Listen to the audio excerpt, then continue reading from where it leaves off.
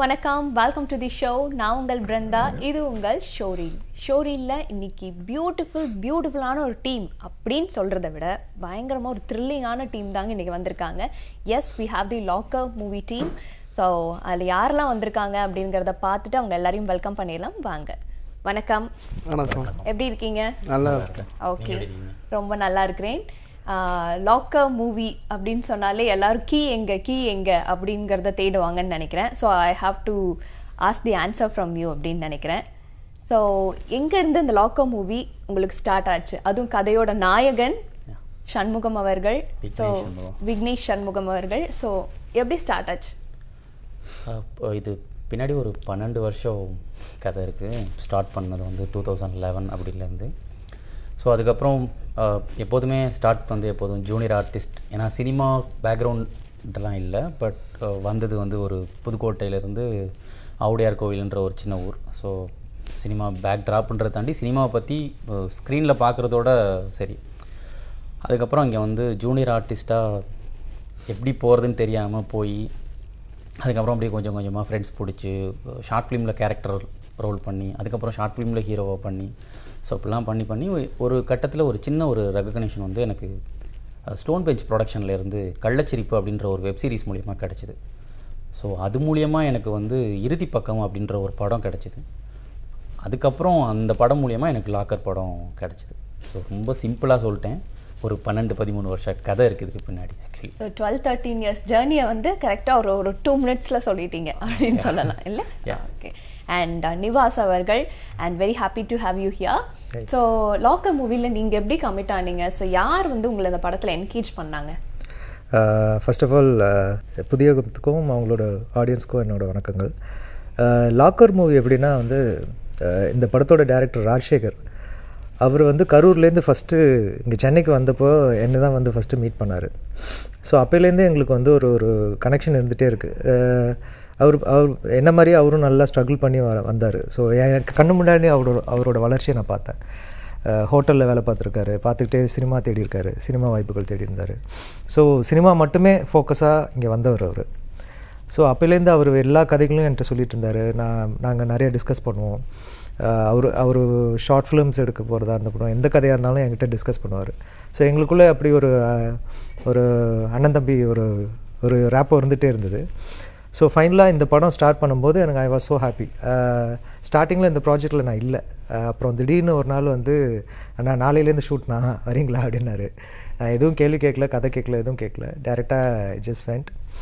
So அப்படி தான் நான் இந்த ப்ராஜெக்ட்குள்ளே என்டர் ஆனது. ஸோ நான் இந்த படத்தில் வில்லனாக பண்ணியிருக்கேன். வில்லனா? ஸோ ஒரு சம ரோல் இல்லை, வில்லன் அப்படின்னாலே வந்து இப்போ நிறைய படங்களில் வந்து வில்லனே வந்து ஹீரோவாக காமிக்கக்கூடிய அளவுக்கு வந்து மிகப்பெரிய ஒரு ஸ்டோரிஸ் வந்து பில்ட் பண்ணுறாங்க. அண்ட் தாஜ் அவர்கள், how you Taj? Fine, super. Okay. So இந்த படத்தில் யார் டிரெக்டர் வந்து கால் பண்ணி கதை சொல்லும் போது வாட் யூ ஃபெல்ட்? என்னென்னா 2019 வந்து ஆஃபீஸாக போய் ஃபோட்டோ கொடுத்து வாய்ப்பு கேட்போம்.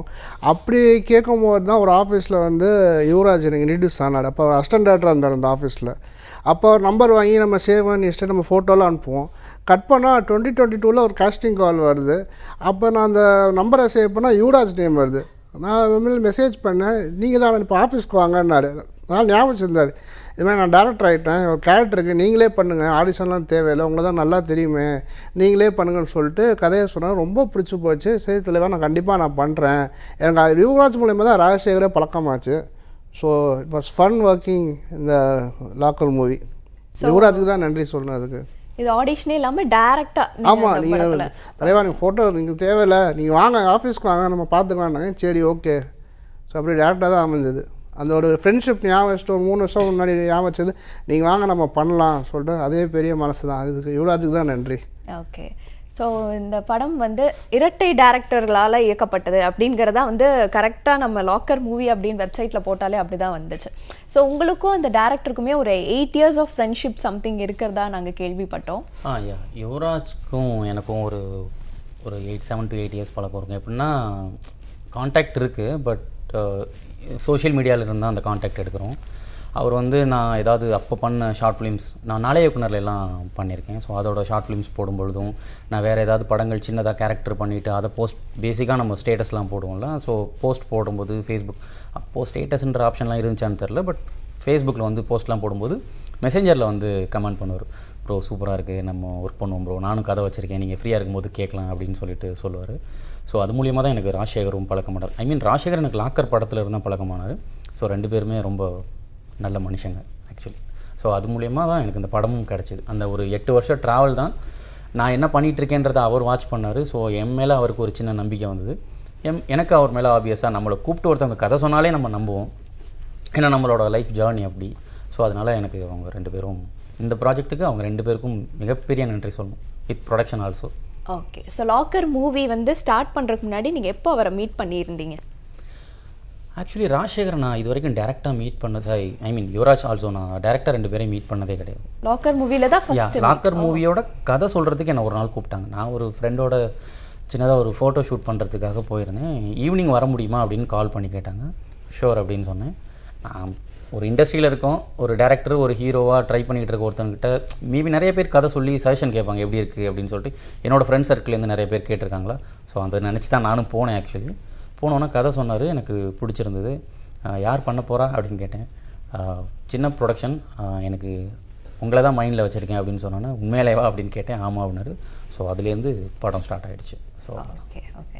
ஸோ வில்லன் ரோல் வந்து மோஸ்ட்லி எல்லாருக்குமே இப்போ ஒரு ஃபேவரட்டான ஒரு ரோலாக மாறிடுச்சு. ஸோ இந்த இதில் இந்த கதையோட இது வந்து எந்த அளவுக்கு இருக்கும், அந்த வில்லனுக்குள்ள கதை வந்து எந்த அளவுக்கு வில்லனை வந்து க்ரூ பண்ணி கூட்டிகிட்டு போகும்? ஃபஸ்ட்டு வில்லன் பற்றி சொல்லிடுறேன். எனக்கு ஆக்சுவலாக வந்து இண்டஸ்ட்ரி வரும்போதே எனக்கு அந்த வில்லன் பண்ணணுங்கிற ஒரு ஆசை இருந்துச்சு. ஏன்னா அந்த வில்லனுக்கு வந்து ஒரு பவுண்ட்ரி செட் பண்ணவே முடியாது. ஸோ அது அந்த கேரக்டர் வந்து அதை கரெக்டாக உள்ளே வாங்கிட்டோம்னா எந்த எக்ஸ்ட்ரீம் வேணாலும் போகலாம். அது ஒரு அதுக்குன்னு ஒரு இந்த பவுண்ட்ரிக்குள்ளேயே முடிச்சிருங்கன்ற மாதிரி இருக்காது, நம்ம கொஞ்சம் தாண்டி கூட போக முடியும். ஸோ அதனால் அந்த வில்லன் மேலே ஒரு ஈர்ப்பு இருந்துகிட்டே இருந்தது. ஆனால் ஃபார்ச்சுனேட்லியாக அன்ஃபார்ச்சுனேட்லியே தெரியும், நான் ஃபஸ்ட்டு படமே நான் ஹீரோவாக தான் பண்ணேன். டைரக்டர் செல்வா சாரோட அஜித் சாரை இன்ட்ரடியூஸ் பண்ண அவரோட 25வது படத்தில் நாங்கங்கிற படத்தில் பண்ணேன். அதுக்கப்புறம் 2-3 படம் ஹீரோஸாக பண்ணேன். அப்புறம் எனக்கு வில்லன்ஸ் தான் இப்போ வந்துகிட்ருக்கு. இப்போ ரீசெண்டாக ரெஜினான்ற சுனைனா கூட வந்து வில்லனாக தான் பண்ணேன். ஸோ இப்போ ஓடிடியில் போயிட்டுருக்கு. ஸோ இந்த படத்தில் எனக்கு என்னென்னா ஸ்பெஷலாக எனக்கு கிடச்சது என்னென்னா ராஜசேகர் மூலிமா கொஞ்சம் ஸ்டைலிஷான வில்லனாக இருந்தது.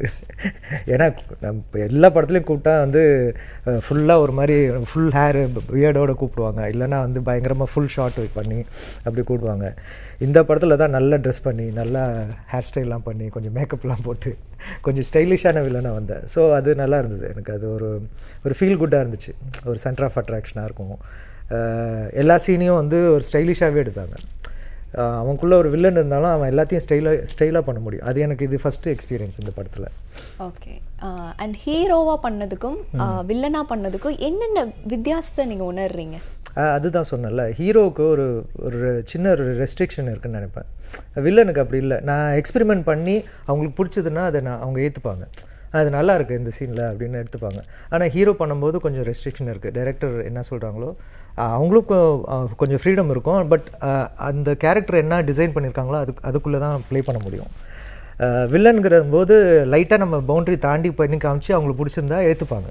ஸோ இது செட் ஆகுதுன்னு நினைப்பாங்க. ஸோ அவ்வளோதான் டிஃப்ரெண்ட். மற்றபடி எங்களை மாதிரி ஆர்டிஸ்ட்டாக இருக்கணுங்கிறது தான் முக்கியம். மற்றபடி அது என்ன கேரக்டருங்கிறது முக்கியம் இல்லை. ஹீரோவா வில்லனா இல்லை ஒரு கேரக்டர் ஒரு ரோலாங்கிறது முக்கியம் இல்லை. நமக்கு அந்த கேரக்டர் எந்த அளவுக்கு பிடிச்சிருக்கு அதை நம்ம எந்த அளவுக்கு வாங்கி பண்ணுறோங்கிறது தான் முக்கியம். மற்றபடி பெரிய டிஃப்ரென்ஸ் கிடையாது. என்ன யூனிட்டில் ஹீரோன்னா தனியாக ஒரு அட்டென்ஷன் கிடைக்கும், அவ்வளோதானே தவிர மற்றபடி டிஃப்ரென்ஸ் இல்லை. உண்மைதான். அப்படியே சொல்லிட்டாருன்னு நினைக்கிறேன். சொல்ல வேண்டியதை இப்ப சொல்லிட்டாருன்னு நினைக்கிறேன். அண்ணா ஹீரோயினோட ஹீரோ தானே, ஹீரோ தான். பட் இதுல வில்லனா பண்றாங்க. பட் இங்கே ஓகே, தாஜ் சொல்லுங்க, உங்களோட கேரக்டர் இதுல என்னவா இருக்குது? ஹீரோ ஃப்ரெண்டாக பண்ணியிருக்கேன். கதிர்னு ஒரு கேரக்டரு, ரொம்ப ஜாலியாக இருந்தாலும் பார்த்துக்கலாம். இவர் என்ன சொன்னாலும் நான் பண்ணுற கேரக்டர், இவர் லவ்க்கு நான் சப்போர்ட் பண்ணுற கேரக்டர். நீ ரைட்டில் போகலாமா, சேர்றா போகலாம், இல்லை அங்கே போகலாமா, சேர்றா போகலாம், அது வேணாண்டா, சேர்றா ஜனா, இவர் ஜனான்னு காட்டுறீங்க. இவருக்கு என்ன சொன்னாலும் ஒத்து போகிற மாதிரி ஒரு கேரக்டரு. ரொம்ப ஜாலியாக ஃபன்னாக இருக்கிற ஒரு லவ்விங்கான கேரக்டர். பக்கத்து வீட்டு பையன் எப்படி இருப்பான், குண்டான ஒரு பையன், சப்பியான ஒரு பையன், அதனாலே பில்டப் பண்ணிக்கிறேன் யாரோட. ஸோ ஒரு ஜாலியான கேரக்டரு, ரொம்ப ஃபன்னாக இருந்தது. இன்னொருத்தரோடு நடிச்சிருக்காரு வெங்கடரனும், அவர் இன்னும் ஃபன். அதோட நாங்கள் 3 பேர் ஒரு டீம் மாதிரி ஒன்று பண்ணுவோம். ஸோ ரொம்ப சூப்பராக என்ஜாய் பண்ண. நான் இயல்பாகவே நான் இதை எப்படி இருக்குன்னா அதான் என் கேரக்டராக இருந்துச்சு. ஸோ அதனால் வந்து ஒரு ப்ளஸ்ஸாக இருந்துச்சு. முக்கியமாக இவர் நல்லா என்னை ஸ்பேஸ் கொடுத்து இது பண்ணு, பரவாயில்ல பண்ணு, நீ இது பண்ணு சொல்லி என்னை ரொம்ப என்கரேஜ் பண்ணி பண்ண வச்சார். ஸோ ரொம்ப ஜாலியாக தான் இருந்துச்சு. ஓகே, ஸோ இதில் வந்து நடித்த மாதிரியே இல்லை, நீங்கள் நேச்சுரலாக இருக்கிற மாதிரியே தான். ஒரு பிக்னிக்கு போயிட்டு வந்த மாதிரி இருந்துச்சு எனக்கு ஷூட்டிங்கு. அப்படி தான் இருக்கும். நாங்கள் உண்மையாக சொல்ல இவர் தன்னடக்காமல் இப்படி உட்காந்துருக்கா, அதெல்லாம் ஷூட்டிங்கில் வேறு மாதிரி இருக்கும். ஃபுல்லாக பிக்னிக். ஏன்னா வந்து ஃப்ரெண்ட்ஸ் தான், யுவராஜ்லாம் ஃப்ரெண்ட்ஸ் தான், அசிஸ்டன்ட் டைரக்டர் எல்லாமே ஃப்ரெண்ட்ஸ், எல்லாம் ஒரே ஏஜ் தான். அதனால ரொம்ப ஜாலியாக இருக்கும். ரொம்ப அந்த சீரியஸ்னஸ்ஸே செட்டில் பேர் தான் வந்து த்ரில்லர். ஆனால் ஷூட்டிங் ஆகும்போது ரொம்ப ஜாலியாக தான் இருக்கும். ஓகே, ஷூட்டிங் ஸ்பாட் உங்களோட எத்தனாவது இன்டர்வியூ? நாங்கள் கஷ்டப்பட்டோம் அப்படிலாம் சொல்லணும். ஒரு இன்டர்வியூ வந்தால் ரொம்ப கஷ்டப்பட்டு நடித்தோன்னு சொல்லணும். ரொம்ப கஷ்டப்பட்டு நடித்தோம். ரொம்ப ஒரு சீன்லாம் வந்து ரொம்ப நிறையா டேக், அது உள்வாங்கிட்டு அந்த கேரக்டர் அது எப்படி, அது யுவராஜ் வந்து அதை எக்ஸ்பிளைன் பண்ணி, இல்லை நீங்கள் இல்லை தாஜ் நீங்கள் இப்படி பண்ணாதீங்க, கொஞ்சம் அதை நல்லா உள்வாங்கிட்டு அந்த கேரக்டரோட ஸ்கின்னுக்குள்ளே போங்க, அந்த மாதிரி யோசிங்க, அப்போ தான் உங்களுக்கு அந்த ஃபீல் பண்ணி பண்ணுங்கன்னு சொன்னால அது ரொம்ப கஷ்டமாச்சு. ஓகேண்ணே, சூப்பர், டேக் ஓகே அப்படின்ட்டார், அந்த மாதிரி இருந்துச்சு.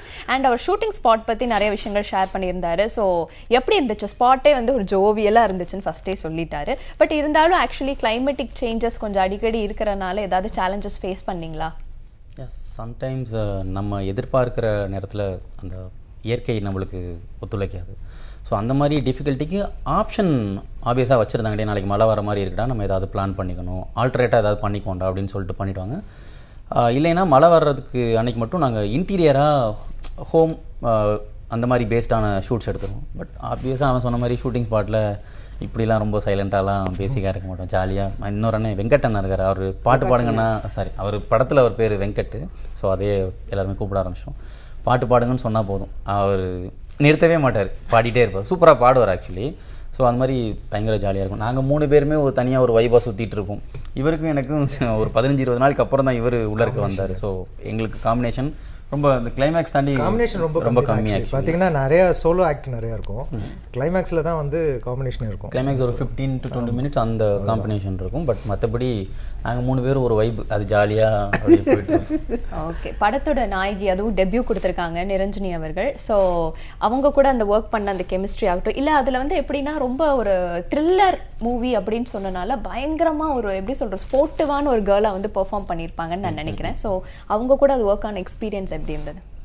உங்கள் ஸ்பாட்டில் வந்து வெரி சப்போர்ட்டிவ். நம்ம இப்போது இன்கேஸ் எப்படின்னா யார்ட்டையாவது போய் நம்ம ஒரு தடவை ரிகர்ஸ் பண்ணலாமா அப்படின்னு கேட்கும்போது, இது வரைக்கும் எனக்கு அப்படி யாரும் அவாய்ட் பண்ணதில்லை. பட் கேள்விப்படுவோம்ல நம்ம, அவங்க பண்ண வர மாட்டாங்க, நம்மளாக போகணும், ஸ்பாட்டில் தான் போகணும். பட் அப்படி எந்த சுச்சுவேஷனுமே இங்கே நடக்கலை. போய் அவங்களே நிறைய தடவை கேட்பாங்க, நம்ம ஒரு தடவை ரிகர்ஸ் பண்ணலாமா. ஏன்னா நாங்கள் எப்போதும் ஒரு வைபாக சுற்றிட்டு இருக்கிறதுனால அவங்க பேப்பர் வச்சு படிச்சுட்டு இருப்பாங்க. ஸோ நாங்கள் வந்து சரி போகலாம் அப்படின்னு சொல்லிட்டு அவங்க கூப்பிடுவாங்க. நாங்களும் சம்டைம்ஸ் கூப்பிடும்போது அந்த கனெக்டும் சரி, அந்த சப்போர்ட்டிவும் சரி, அதெல்லாம் அவங்க ப்ராப்பராக தான் இருந்துச்சு ஆக்சுவலி. ஓகே, ஏற்கனவே ஒரு வருத்தத்தை வந்து அவர் தெரிவிச்சிருந்தாரு, இந்த மாதிரி செட்டுக்குள்ளே போனாலே ஹீரோக்குன்னா அது ஒரு தனி மரியாதையாக இருக்கும், அதே மாதிரி இவருக்கு ஹீரோயின் கொடுத்துருக்காங்களே, சரி நமக்கு இந்த டைம் வில்லன் ஆகிட்டோமே அப்படின்னு சொல்லி ஏதாவது வருத்தப்பட்டிருக்கீங்களா? இல்லை, என்னோட கேரக்டரில் I was so happy. So அது ஏன்னா யார் கூட எனக்கு காம்பினேஷன் இல்லாமல் தான் இருந்துச்சு. என்னோட ஆக்ட் ஃபுல்லாகவே சோலோ ஆக்டாக இருந்தது. இவங்க பண்ண ஒரு விஷயத்துக்கு நான் ரியாக்ட் பண்ணுவேனே தவிர இவங்க கூட எனக்கு இன்ட்ராக்ஷன் பண்ணுறதே இல்லை. லாஸ்ட்டாக அந்த செட்டில் மட்டும்தான் நான் ஹீரோயின் ஃபஸ்ட்டு டைமே பார்த்தேன், இவங்களையும் இப்போ ஃபஸ்ட் டைம் பார்த்தேன். ஐ மீன் இவங்கள நான் மீட் பண்ணியிருக்கேன் பிகாஸ் ஒரே நேரத்தில் ஷூட் நடந்ததுனால. பட் கம்யூனிகேஷன் இல்லாமல் இருந்தது. ஸோ அந்த டைமில் தான் பார்த்தேன். இதில் ஹீரோயின் வந்து ஒரு ஜஸ்ட் லைக் தட் ஒரு சாங்க்காக இல்லை வெறும் லவ் போர்ஷனுக்காக இல்லை ஒரு கிளாமர் போர்ஷனுக்காக யூஸ் பண்ணல. இந்த கதையில் அவங்களோட பார்ட் ரொம்ப இம்பார்ட்டன்ட். ஸோ அவங்கள நோக்கியும் கதை நகருதுங்கிறது தான் முக்கியமான ஒரு விஷயமே. இதில் வந்து ஹீரோயின் கிடையாது, அவங்க ஒரு முக்கியமான ஒரு கேரக்டராக இதில் பண்ணியிருக்காங்க. ஸோ இம்பார்ட்டன்ட் ரோல் நீங்கள் சொல்லும்போது எனக்கு நல்ல ஞாபகம் வருது. இப்போ வந்து நிறைய ஃபீமேல் ஓரியன்ட் மூவிஸ் வந்து வர ஆரம்பிச்சிருச்சு, ஃபீமேல் சென்ட்ரிக் மூவிஸ் தான் நிறைய வர ஆரம்பிச்சிருச்சு. And how to you see that? இது ஆக்சுவலாக வந்து ஒரு ஹெல்த்தியான ஒரு சினிமா வளர்ந்துட்டு தான் இருக்குது ஒரு சைட்லேருந்து. பிஸ்னஸ் வைஸாக எப்படின்னு தெரியாது. பிஸ்னஸ் வைஸாக ஆக்சுவலாக பார்த்தீங்கன்னா ஹீரோவோட இப்போ ஹீரோயின் சென்ட்ரிக் மூவிக்கு வந்து பிஸ்னஸ் நல்லா இருக்குது. ஸோ அதனால் வந்து ஒரு ஹெல்த்தியான சினிமா வளர்ந்துட்டுருக்கு. ஸோ இப்போ தியேட்டரிக்கல் ப்ளஸ் ஓடிடி வந்து அவங்களுக்கு ஒரு கம்யூனிகேஷன் இருக்கும்போது, ஐ மீன் ஒரு நல்ல ஒரு ரேப்போ இருக்கிறதுனால சின்ன படங்கள் நிறையா வளர்ந்துட்டு வருது. முன்னாடியெல்லாம் பார்த்திங்கன்னா சின்ன படங்களை ரிலீஸ் பண்ணுறதுங்கிறது ஒரு நடக்காத காரியமாக இருக்கும். பெரிய படங்களுக்கு நடுவில் விட்டுருவாங்க, இல்லைனா வந்து யாருக்குமே லீவ் இல்லாத டைமில் ஒரு சின்ன படங்கள் ரிலீஸ் ஆகுமே தவிர, இப்போ அப்படி இல்லை. இப்போ வந்து ஓடிடின்னு வந்ததுனால இப்போ வந்து யாரால் எப்போ வேணாலும் பார்த்துக்க முடியுது. ஸோ அது ஒரு நல்ல வளர்ச்சி, இது சின்ன மூவிக்கான ஒரு நல்ல வளர்ச்சின்னு நான் சொல்லுவேன். எக்ஸாக்ட்லி, நல்ல ஒரு விஷயத்தை you have shirt. So locker movie அப்படின்னு சொன்னால் அந்த டைட்டில் வந்து லாக்கர் அப்படிங்கிறதே ஒரு டிஃப்ரெண்ட்டான ஒரு டைட்டில் வச்சுருக்காங்க. ஸோ அதுக்கு பிஹைண்டில் என்ன விஷயம் அப்படின்னு சொல்ல முடியுமா? லாக்கர் இந்த படத்தில் ஒரு கேரக்டர் மாதிரி. ஓகே. ஸோ அது இன்கேஸ் படம் பார்த்தா தான் அது சொல்ல முடியும். பட் லாக்கர்ன்ற பேர் ரொம்ப இம்பார்ட்டன்ட் இந்த படத்தில் இருக்குது. ஸோ இப்போதைக்கு டேரக்டர்ஸ் இல்லாததுனால நான் இவ்வளோ தான் ரிவீல் பண்ண முடியும். டேரக்டர்ஸ் இருந்திருந்தா மேபி இதோட ஜாஸ்தியாக சொல்லியிருக்கலாம். எனக்கு அதை கேட்டு சொல்லாமல் எப்படி கன்வே பண்ணுறதுன்னு. இந்த படத்துக்கு லாக்கரை தவிர வேறு எந்த பேரும் செட் ஆகிருக்காது. ஸோ இதுதான் கரெக்டான பேர். ஓகே. ஸோ இந்த படத்தோட ட்ரெய்லர் பார்க்கும்போது ஒரு சில பேருக்கு ஃபீல் ஆனவங்களும் கமெண்ட்ஸ் கீழே போட்டிருந்தாங்க, இது மேபி வந்து கண்ணும் கொள்ளையடித்தால் அதை வந்து கொஞ்சம் ரெப்ளிகேட் பண்ணுற மாதிரி இந்த மூவி இருக்குமோ அப்படின்னு சொல்லி கேட்டிருக்காங்க. So what is your answer? கண்டிப்பாக அப்படி இருக்காதுன்னு நினைக்கிறேன். நாங்கள் எதிர்பார்த்ததும் நாங்கள் பண்ணதும் அந்த சாயலில் இல்லை. பட் மேபி ஆடியன்ஸ்க்கு அந்த மாதிரி பட் அது ஒரு நல்ல படம் தானே, அதோட கம்பேர் பண்ணும்பொழுது பட் ஓகே, ஹாப்பி. ஆனால் அது மாதிரி இருக்காதுன்னு நம்புகிறேன். பட் மக்கள் பார்த்துட்டு தான் சொல்லணும். ஸோ ஒரு ஸ்டோரியோட ஒரு ஒன் லைன் சொன்னால் உங்களுக்கு அது கிளாரிட்டி கிடச்சிடும்னு நினைக்கிறேன். ஐயோ, அது நம்ம எப்படி சொல்கிறோம், லாக்கர் தான் ஒன் லைன். ஸோ அது ஒரு த்ரில்லர் பேஸ்ட் ஒரு மூவியாக இருக்கும். இட்ஸ் பக்கா commercial film and content ஓரியன்டான film. ரெண்டுமே மிக்ஸ் ஆனால் எப்படி இருக்கும், அந்த மாதிரி ஒரு விஷயந்தான். ஸோ இதில் கமர்ஷியல் ஃபேக்டரும் இருக்குது, அதே நேரத்தில் அந்த கதையை விட்டு வெளியே போகாமல் அது கதையை நோக்கி மட்டுமே போகிற ஒரு கமர்ஷியல் ஃபிலிமாக இருக்கும். ஸோ அந்த மாதிரி தியேட்டர் வந்தால் நீங்கள் டிசப்பாயின்ட் ஆக மாட்டீங்க. படம் பார்த்தோன்னே டிசப்பாயின்மெண்ட் ஆகாது. கொடுத்த காசுக்கு வர்த்தாக இருக்கும். அந்த மாதிரி இருக்கும். கண்டிப்பாக இருக்கும். நீங்கள் கொடுக்குற ஒரு 100 ரூபாயோ 150 ரூபாயோ அது வர்த்தாக இருக்கும் இந்த படம். ஓகே, அது டிசப்பாயின்ட் ஆகாது. ஃபைன். ஸோ இதில் உங்களோட பெஸ்ட் சீன், இந்த போர்ஷன் நடிக்கும் போது நான் கஷ்டப்பட்டாலும் பட் எனக்கு சூப்பராக இருக்குப்பா, இந்த சீன் பார்த்தா கண்டிப்பாக சூப்பராக இருக்குன்னு சொல்லுவீங்க அப்படின்னா அது என்ன சீன் சொல்லுவீங்க? எல்லா சீனுமே சொல்லலாம். பட் ரிஸ்கியாக சில விஷயங்கள் இருந்தது. எப்படின்னா, நம்ம ஒரு மினிமல் பட்ஜெட் சின்ன படங்கள் பண்ணும் பொழுது சில விஷயங்கள்லாம் நம்மளுக்கு ரொம்ப கஷ்டமாக இருக்கும். என்னென்னா, இந்த படத்தில் வந்து சேஸ் சீன் இருக்குது. ஆக்சுவலி அந்த லாக்கருன்னா ஒரு ஹைஸ்ட்டுனா அதுக்கான சில விஷயங்கள்லாம் இருக்கும்ல. ஸோ அதெல்லாம் பண்ணும்பொழுது நாங்களே ஒரு சின்ன பட்ஜெட்டில் இந்த குழிலாம் நோண்டி அந்த குழிக்குள்ளே போகிற மாதிரிலாம் இருக்கும். ஸோ அதுக்கு எங்களுக்கு வந்து என்னென்னா, ரிஸ்கியாக எங்களுக்கு பாதுகாப்பாலாம் எதுவுமே கிடையாது.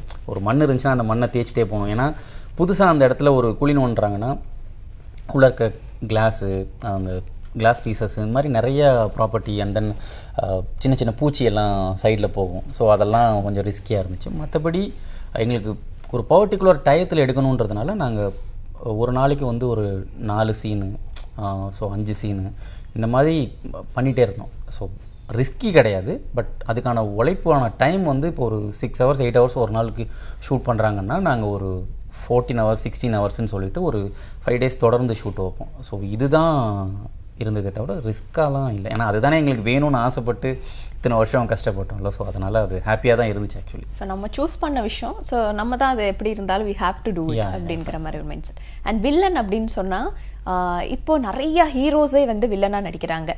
உங்களுக்கு இந்த வில்லன் மாதிரி எனக்கு ஒரு ஸ்பெசிஃபிக்கான ஒரு கேரக்டர் கொடுத்தா சூப்பராக நடிப்பேன் அப்படின்னா நீங்கள் எதை சொல்வீங்க? ஆல்ரெடி இந்த வில்லன் கேரக்டர் உங்களுக்கு ஆப்வியஸாக பிடிச்சிருக்கு, மேபி இந்த ஹீரோக்கு வில்லனாக நான் நடிக்கணும் அப்படிங்கிற மாதிரி உங்களுக்குள்ள ஏதாவது மைண்ட் செட்ஸ் இருக்கா?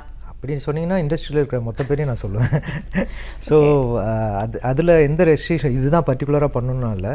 எனக்கு வந்து ஒரு நல்ல ஆர்டிஸ்ட்டாக ஏதாவது ப்ரூவ் பண்ணுற மாதிரி நான் நிறைய படங்கள் இது வரைக்கும், இது லாக்கர் மூவி வந்து என்னோடய 24வது படம். பட் எனக்கு வந்து இப்பயும் வந்து என்னை எங்கேயோ பார்த்த மாதிரி இருக்குன்னு சொல்லுவாங்க தவிர டப்புன்னு தெரியாது இல்லையா. ஸோ அந்த ரெக்கக்னேஷன் கொடுக்குற ஒரு நல்ல ஒரு படங்களில் பண்ணணும், கண்டினியூஸாக பண்ணிகிட்ருக்கணுங்கிறது தான் ஆசை. ஸோ எனக்கு ஃப்ரண்ட் ஆஃப் ஸ்க்ரீன் இருக்க பிடிக்கும், பிஹைண்ட் ஸ்க்ரீனும் இருக்க பிடிக்கும். ஸோ என்னோடய பெஸ்ட்டு வெக்கேஷன் இப்போ ஸ்பாட் எங்கன்னு சொன்னிங்கன்னா ஷூட்டிங் ஸ்பாட் தான் சொல்லுவேன். So I love to be in film industry. So அதனால் எந்த கேரக்டராக இருந்தாலும் அது எனக்கு எப்படி பிடிச்சிருக்கோ அது மாதிரி பண்ண ட்ரை பண்ணுவேன். அதேமாதிரி நான் டைரக்டர் ஆர்டிஸ்ட். ஸோ அவங்களோட இன்புட் எடுத்துகிட்டு பண்ணணும் தான் நினைப்பேன், தவிர நான் அதுக்கு ஒரு பவுண்டரி செட் பண்ணல. ஓகே, உங்களுக்கு பிடித்த வில்லன் அப்படின்னா யார்? இப்போதைக்கு ரீசன்ட் டைமில் எனக்கு பயங்கர க்ரஷ் வந்து Vijay Surya sir. Okay. So அவரும் அதான் நான் இப்போ சொன்னேன் இல்லைங்களா, ஒரு பவுண்ட்ரி செட் பண்ணாமல் அப்படியே ஒரு எக்ஸ்ட்ரீம் லெவலில் பண்ணி பார்த்துருவார். இப்படி பண்ணாலும் நல்லாயிருக்கும், அவர் செட்டிலாக பண்ணாலும் நல்லாயிருக்கும். ஸோ அவர் எனக்கு இப்போ ரீசெண்ட் டைமில் ஒரு பயங்கரமான இன்ஸ்பிரேஷன். ஒரு எஸ்ஜே சூர்யா சார் ஒரு பயங்கரமான இன்ஸ்பிரேஷனாக இருக்கார். ஸோ நம்மளோட கதையினோட நாயகன் அவர்கள். ஸோ இப்போ இது உங்களோட second debut, am I right? Okay. So இதுக்கு முன்னாடி ஒரு படமும் வந்து நீங்கள் டெபியூவாக கொடுத்துருந்தீங்க. ஸோ நல்லா அதுவுமே இருந்ததாக வந்து பேசப்பட்டதே நானே கேட்டிருக்கேன். ஸோ ஸ்டார்டிங் நீங்கள் சொன்ன மாதிரி ஒரு ஷார்ட் ஃபிலிமில் இருந்து வந்து ஒரு ஆல்பம் சாங் பண்ணி அந்த ஸ்டார்டிங்கில் அந்த உங்கள் ஜேர்னி எந்த அளவுக்கு கடினமாக இருந்துச்சு, இப்போ அந்த பின்னாடி திரும்பி பார்க்கும்போது வாவ் இந்த அளவுக்கு நம்ம கடந்து வந்திருக்கோமே அப்படின்னு சொல்லும் போது உங்களுக்கு அது எப்படி இருக்குது? ரொம்ப பெரிய கொஸ்டின் இது. ஆக்சுவலி எவ்வளோ சிம்பிளாக பதில் சொல்ல முடியும்னு எனக்கு தெரியல. ஆக்சுவலாக நான் எல்லோரும் சொல்கிற பதில் தான், நான் கஷ்டப்படவே இல்லை. ஏன்னா ரொம்ப பிடிச்சிருந்தது. ஹானஸ்டான ஆன்சர் இது தான். இண்டஸ்ட்ரியில் இருக்கிற என்ன மாதிரி ஆக்டர் ஆகணும்னு ட்ரை பண்ணுற, டைரக்டர் ஆகணும்னு ட்ரை பண்ணுற எல்லோரும் ஃபேஸ் பண்ணுற ப்ராப்ளத்தை தான் நானும் ஃபேஸ் பண்ணேன். புதுசாக எந்த ப்ராப்ளமும் எனக்கு தனியாக க்ரியேட்லாம் ஆகலை. காசு இல்லாமல் இருக்கிறது, சாப்பிடாமல் இருக்கிறது, ஹோட்டலில் வேலை பார்க்குறது, பேரண்ட்ஸ் சப்போர்ட் சம்டைம்ஸ் சில பேர் கிடைக்கும், சில பேர் கிடைக்காது, இதெல்லாம் விட்டுட்டு வந்துருன்னு சொல்கிறது. ஸோ இந்த மாதிரி ரெஸ்பெக்ட் இல்லாமல் இருக்கிறது, இந்த வயசானாலும் சம்பாதிக்காமலே இருக்கானே அப்படின்றது, இது எல்லாருமே ஃபேஸ் பண்ணுற ஒரு சாதாரண ப்ராப்ளம் தான். ஏன்னா இவங்க யாருமே சினிமா பேக்ரவுண்ட்லேருந்து வரலைன்னா இது பேசிக்காக அனுபவிக்கிற ஒரு விஷயம். சினிமா பேக்ரவுண்டில் இருக்கிறவங்களுக்கும் இந்த ப்ராப்ளம்ஸ் இருக்கான்னு எனக்கு தெரியல. ஏன்னா நான் அப்படி யாரையும் பார்த்ததில்லை, பழகுனது கிடையாது அவங்க கூட. ஸோ அதனால் எனக்கு இது எதுவுமே கஷ்டமாக தெரில. எனக்கு என்னென்னா நீங்கள் யார் வேணாலும் என்ன வேணாலும் சொல்லுங்கள், நான் என் வேலையை பார்த்துட்டு போகிறேன் அப்படின்றது தான் இருந்துச்சு. ஸோ எனக்கு ரொம்ப சந்தோஷமாகவும் ஜாலியாகவும் தான் இருந்துச்சு. ஓகே, நம்ம எப்படியாவது அச்சீவ் பண்ணிடுவோம் அப்படிங்கிறத வந்து ஏதாவது ஒரு விஷயம் தான் நம்மளை வந்து கூட்டிகிட்டு வரும். ஸோ அப்படி கன்சிடர் பண்ண ஒரு விஷயம்னா அது என்னவாக இருக்கும்? என்னோடய போராட்டம், நம்பிக்கை. ஸோ இதெல்லாமே நான் இப்போ ஒன்றும் இல்லை, நான் ஜூனியர் ஆர்டிஸ்ட்டாக பண்ணும்பொழுது நான் பண்ண ஜூனியர் ஆர்டிஸ்ட் நீ இங்கே நின்றுட்டுருக்கேன், நான் மானிட்டர் முன்னாடி போய் நின்றுட்டே இருப்பேன். அப்போ ஒரு அசிஸ்டன்ட் டைரக்டர் என்ன பண்ணுறேன்னா, இல்லை நான் எப்படியாவது ஃப்ரேமில் வந்துட்டேன் நான் பார்க்குறதுக்காக நின்றுட்டுருக்கேன்னு சொல்லும்போது, நீ இப்படிலாம் இருந்தால் ஃப்ரேமில் வரமாட்டேன், போய் ஏதாவது ஒரு ஷார்ட் ஃபிலிம்ஸ் பண்ணுன்னு அவர் என்னை யாரோ ஒருத்தர் சொன்னார். அதை கேட்டுட்டு ஷார்ட் ஃபிலிம் பண்ணுறதுக்காக போனேன். அதில் ஒரு சின்ன கேரக்டர்ஸ் பண்ணும்பொழுது அதை ஒருத்தவங்க ரசித்து இது நல்லா பண்ணுறடா, டெவலப் பண்ணுடான்னு சொன்னாங்க. இந்த மாதிரி நம்ம ஒரு சின்ன சின்ன விஷயங்கள் பண்ணிகிட்டே இருக்கும்போது ஒருத்தவங்க பண்ணுற என்கரேஜும் நமக்கு வருது போல் அப்படின்னு சொல்லிட்டு நம்ம வந்து நிறைய படங்கள் பார்த்து கற்றுக்கிட்டதில் தான் விஷயம். ஆப்வியஸாக சொல்ல போனால் நான் கமல் சாரோட ஃபேன். ஸோ அவர் பார்க்காத போராட்டம்லாம் இல்லை. ஸோ நம்ம நிறையா போராடினா கண்டிப்பாக அச்சீவ் பண்ணலான்ற ஒரு நம்பிக்கை. Seriously we had an amazing interview அப்படின்னு நான் நினைக்கிறேன்.